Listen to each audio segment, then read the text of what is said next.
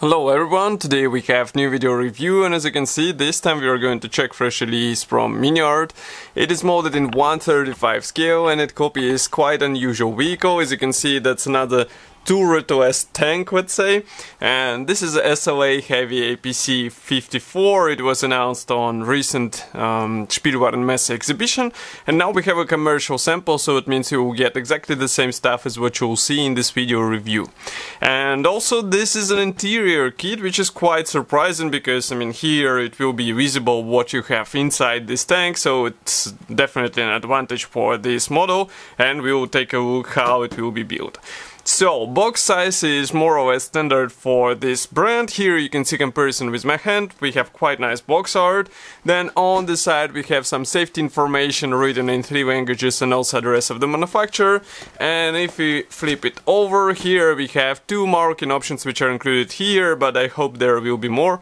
Actually, this is not a 2 marking options, this is 1 marking option, but it has like profiles from top, from front, and from rear, etc, etc. So this is a top opening box, and here is what we have inside. So as far as I can see, all frames are packed into the same plastic bag, and this is not cool because, I mean, you can see that packaging is quite tight, and that's why it's better to be careful. And if you have a chance to check everything before purchase, do it in order to see if something broken off or something damaged, and then to avoid getting such damaged kit. So now I'm going to open it with scissors, so just give me a second. And as usual, Miniart seals plastic bags, and I really hope that we will see more spacious boxing from Miniart, because it's not cool to have all screws just packed tightly in one box. I mean, the chances are really thin, I would say, that you will get everything intact.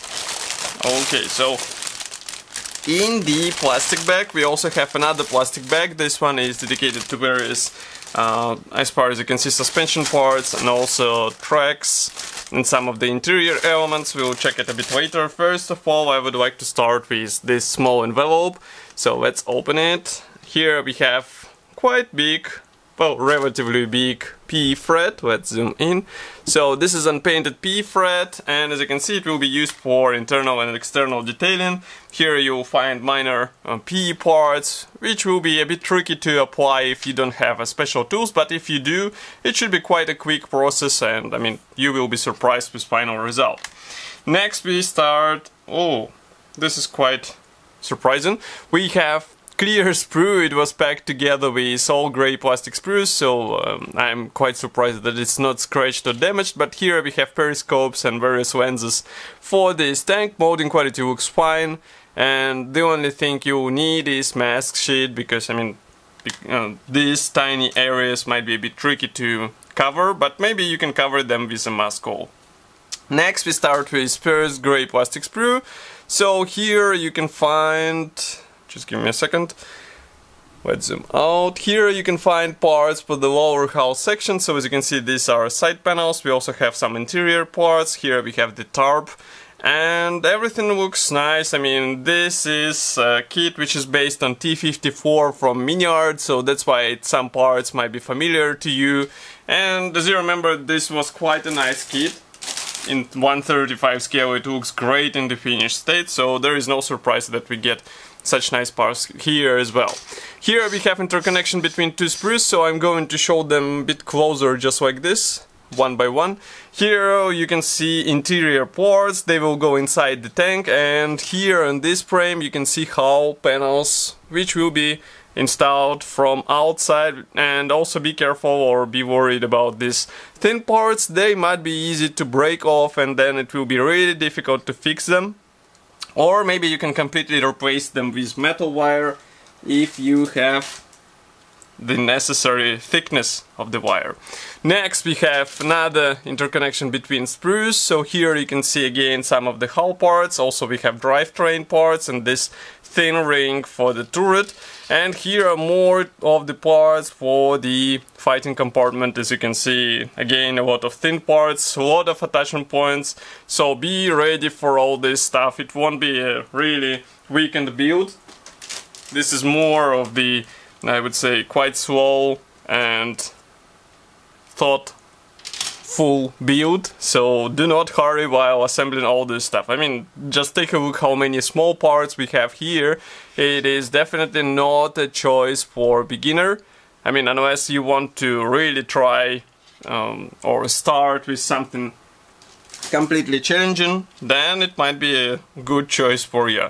Next we have also some of the turret parts. Obviously they won't be used here. We also have here some of the external storage boxes and hatches, and also fuel lines here, main barrel which won't be used as well. So mainly this sprue is included because of the minor parts. Next we have new sprue, which provides these special armor panels for the new turret. As you remember, the new turret is smaller, well, significantly smaller than what we have on the original tank. And if you flip it over here, you can see everything from inside. Obviously, it is detailed from inside as well, because it will be visible. So don't be lazy and try to paint all the sides of this section. Next we have some parts for the fighting compartment. As you can see, we have here armor round, also we have some storage boxes, and that's really cool that we have it all out of the box. You don't have to resort to some resin kits. Next we have here a sprue, which was obviously dedicated to the turret. I guess it was placed here in the middle, so it was cut off. Nevertheless, we have some of the hull panels here, and they will be definitely used because, I mean, even though there is no turret, still you have to install some of the hull panels on your tank.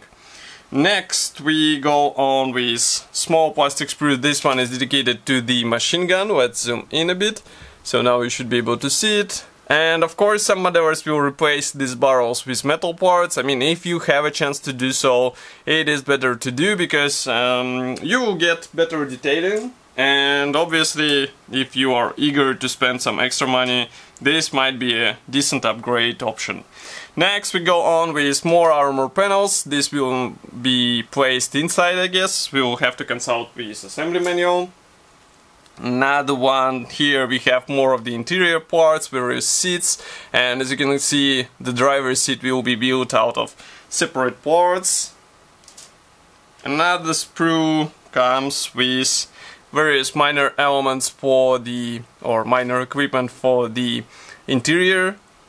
So Miniart is quite famous for their interior kits, and there is no surprise that we have a lot of parts for the interior, and you will have to work with them, so be ready for this. Next we have 3 sprues of the same type. Here is another one. So as you can see, these are mainly suspension parts and also some of the main hull parts, and again a lot of thin elements. Again, you have to be careful with them, because otherwise you end up with broken parts, and it is really easy to break them off. So I would recommend to use plastic saw in order to get some chances, let's say. Next I'm trying to disconnect 2 sprues. So here we have 2 sprues with machine guns. As you can see, these ones are quite nice barrels. They're molded separately, so it's just a matter of careful painting. I think for out of the box build it should be more than enough. If you would like to have something more, then definitely go for some aftermarket option. Next we have more of the interior parts. Here we have some of the exterior for the towing cable elements. And again we start with huge amount of small plastic frames. I mean, this is a traditional feature, let's say, of the Miniart kits, so don't be surprised with this. For example, here we have frames with road wheel parts. There are 2 of them as far as you can see. Next we go on with small sprue for the jerry can. Then we have another sprue. We saw this one, so there is no surprise in this one. Okay, let's move jerry cans aside. We go on with interior parts. So here you can see floor panel and also various thin parts which will be installed inside the tank. We also have here quite nice texture, pre-molded, and here you can check these parts from the opposite side. Next we continue with few tank parts. As you remember, these are barrels which will be placed on the rear side. We have also fuel lines replicated out of the box, so you won't have to, let's say, try to scratch build it with your own tools. Everything comes out of the box. Okay, just give me a second. Here we have more of the turret parts. These ones won't be used. Maybe this hull part will be used only, but these elements are not handy here because, as you remember, this tank does not have the turret.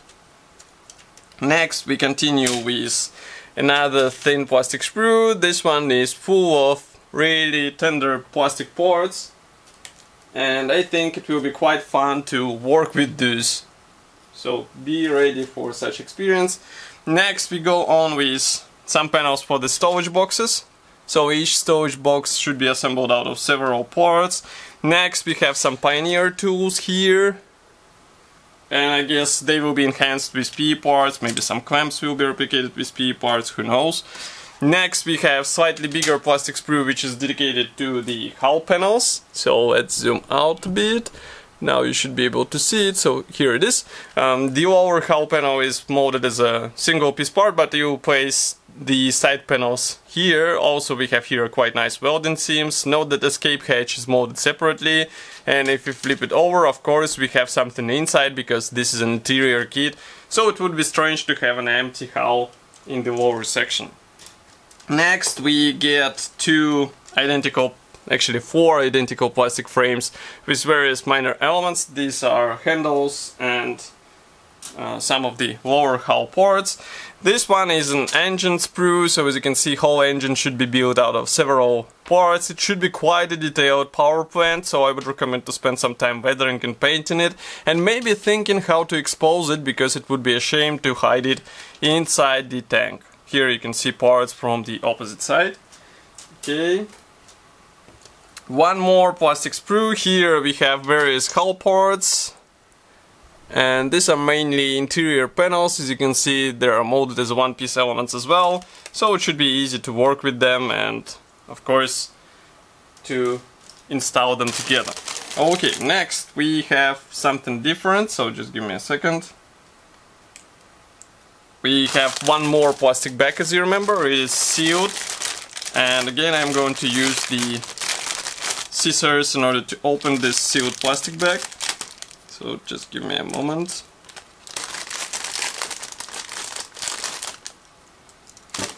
Okay, here we have quite tight packaging of the various sprues, but mainly these are track frames and also road wheel frames. I'm going to try to remove them all. So first of all, here we have more of the drivetrain parts. As you can see, they are provided on this white sprue. Next we go on with another white sprue with various interior elements. Maybe we flip it over like this. So they will be placed inside. These are mainly fuel lines and some other minor things. Next we have workable tracks, as far as I remember. So they come on this plastic sprue, and I have to say in advance that you do not have the assembly jig here, so you have to do everything with your own hands. It might be a bit tedious task to do, let's say, so be ready for this. But I mean, the final result should be rewarding, and definitely it is better than typical vinyl parts. Now just give me a second to remove another plastic sprue. This one was packed way in the rear of this plastic bag. So here we have road wheels. Note that we have some flash inside these cutouts. Definitely you have to delete it, because otherwise it would be a strange build. And overall it looks good. As you can see, the rubber sections are molded together with main sections, so you have to paint them carefully. Next, here we have the suspension arms, which are molded separately as well. And here is the slightly wider plastic sprue with drive sprockets and tensioners. Obviously this will have to be combined together to house, but I think it's not such a difficult task, especially in comparison with tracks assembly. Next we have also some parts for the interior. Here you can see the armor rounds and some minor things which will have to be placed inside. And one last grey plastic sprue. Just one moment. Here we have storage boxes and some Pioneer tools for this tank. Obviously it will be placed outside on the external surfaces. And now we can move on to the assembly manual. So here it is. Let's zoom out a bit.